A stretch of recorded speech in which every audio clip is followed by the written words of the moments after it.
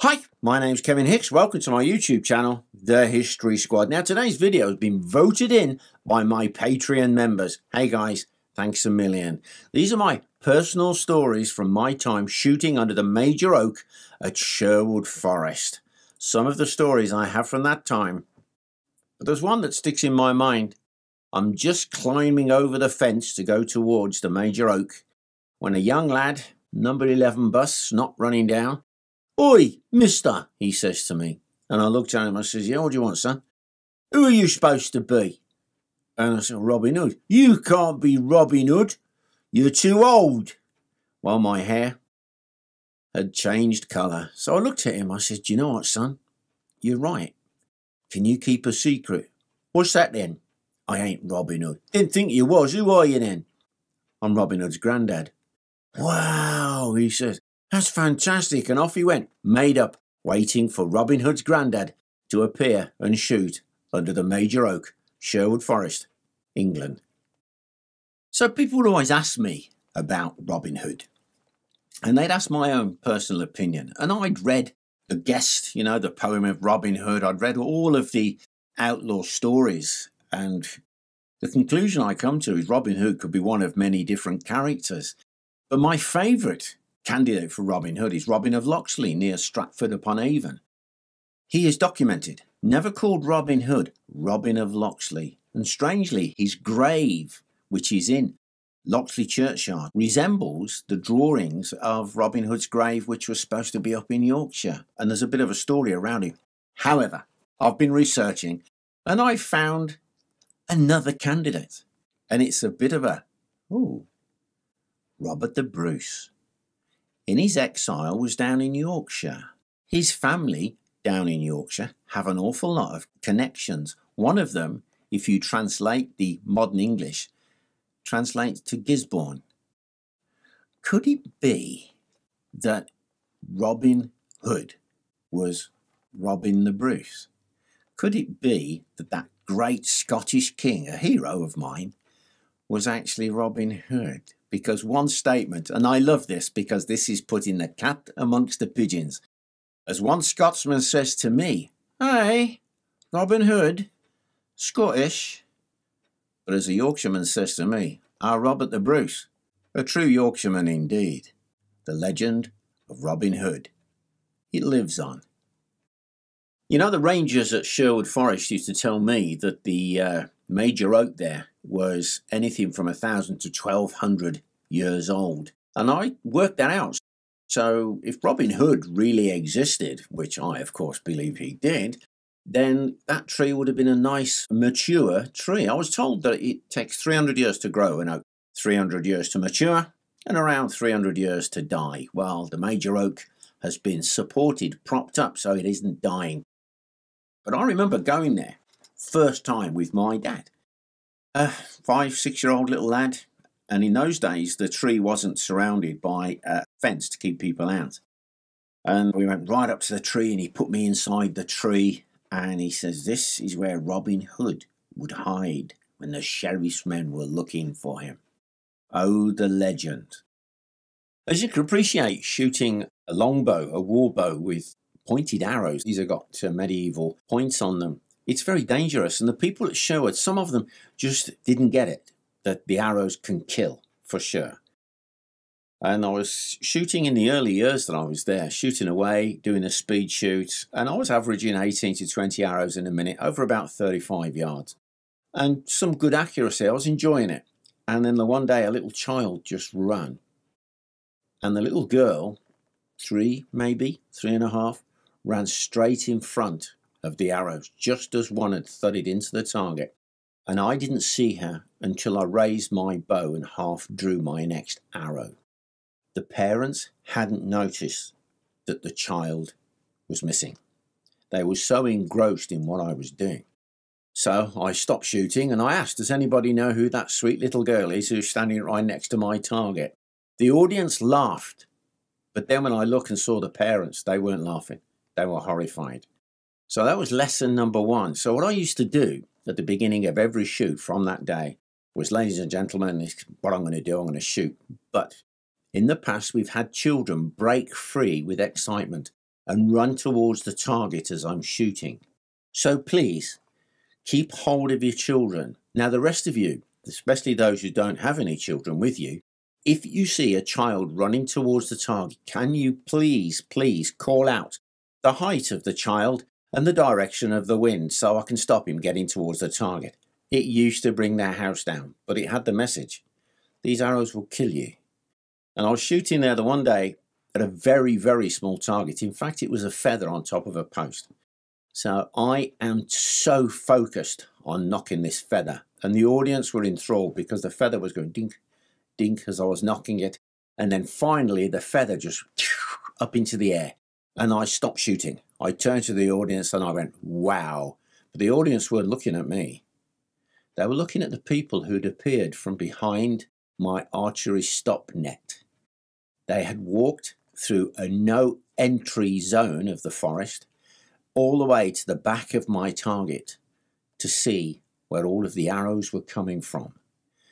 Ironically, some of the arrows had gone straight through the net and had gone past the people as they walked towards the back of the target. People sometimes just do not understand how dangerous my job could be.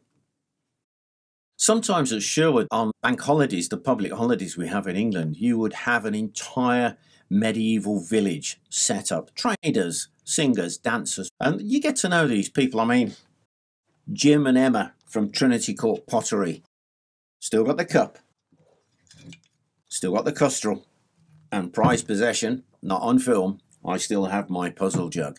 You had Colin, who ran his own Have a Go Archery. The atmosphere was brilliant, and we had this community going. So I'd be shooting across the park, there'd be jousting, the carpenters would be working away, the singers and dancers. It really was quite atmospheric, quite lovely. And I remember getting ready to shoot the one day on, building the audience up, and I reached for my hunting horn, war horn. This is actually a real cow horn. This was a lovely cow. I knew her name. She was called 4802. And I just give it one blast.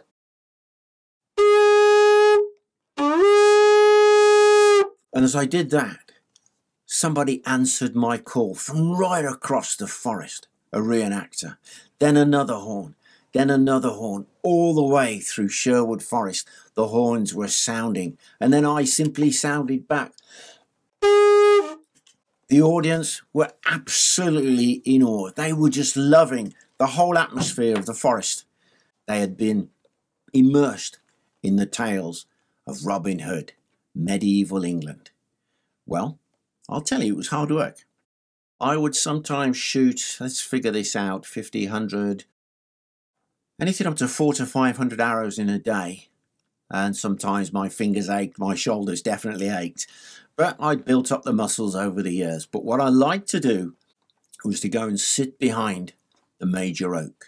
And I used to sit there, eat my sandwiches. There was even a smaller one next to me because my son Josh used to come to Sherwood Forest and he would sit and eat his sandwiches. He'd even shoot with me. But this one day I'm on my own. I've relished the idea of having my lovely sandwiches, but all around my feet is powder. And I thought, oh, it must be some fertilizer or some weed killer or something like that. And I just ignored it. And there was quite a lot of it. What I didn't realise, I was also sat in it. So there I am, munching away, and I took out a nice doorstop sandwich.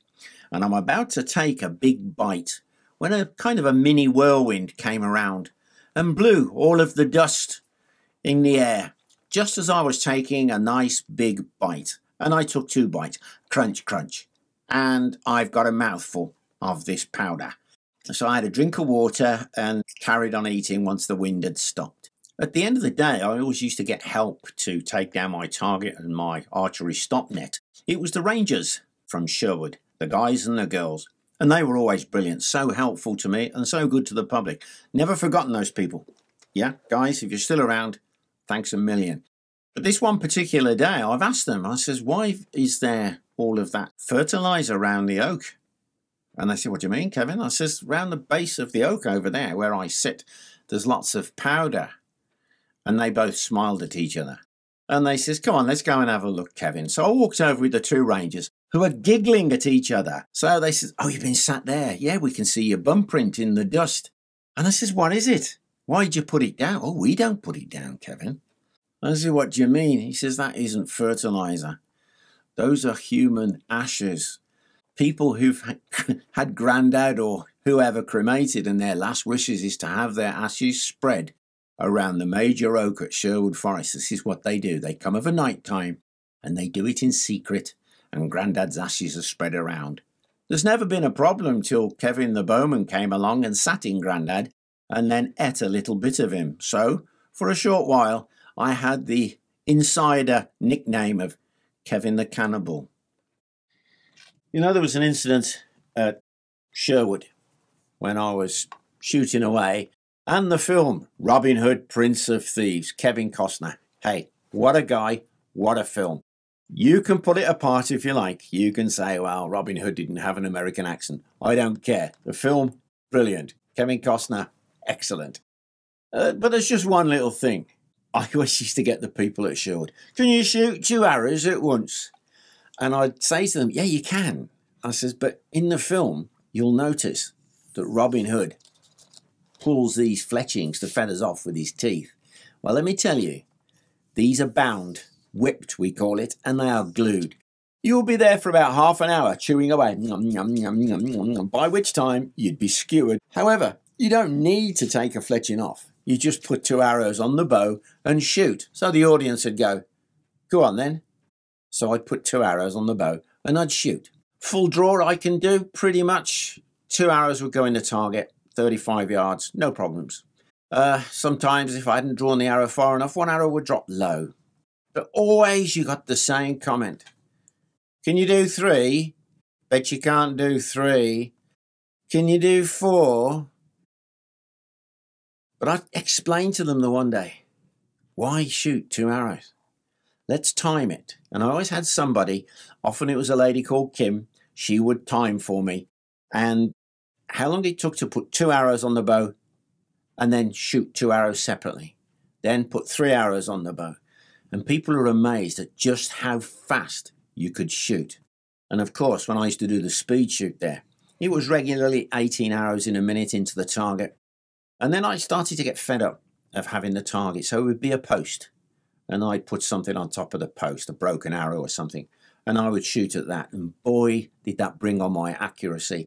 And to turn round after 21 arrows of actually hit, skimmed, or just missed that post. Boy, did I feel good. And the audience were blown away. You don't need 2 arrows. If you've got 2 men coming towards you, shoot them both as quick as you can. If not, be ready with your sword. Well, I hope you enjoyed that little video of mine at my time at Sherwood Forest. If you did, like, share and subscribe. And if you'd like to support the channel further, you could always join our Patreon community. The link is in the description. Now, before I go, a quick shout out to some of my Patreon members. I've got to read these out so I don't get the names wrong. We have Stephanie Walker, Tom Smith, and Aditya Anand. I hope I pronounced that right. Hey guys, thanks a million. Without you, I wouldn't be able to do these films. Thanks.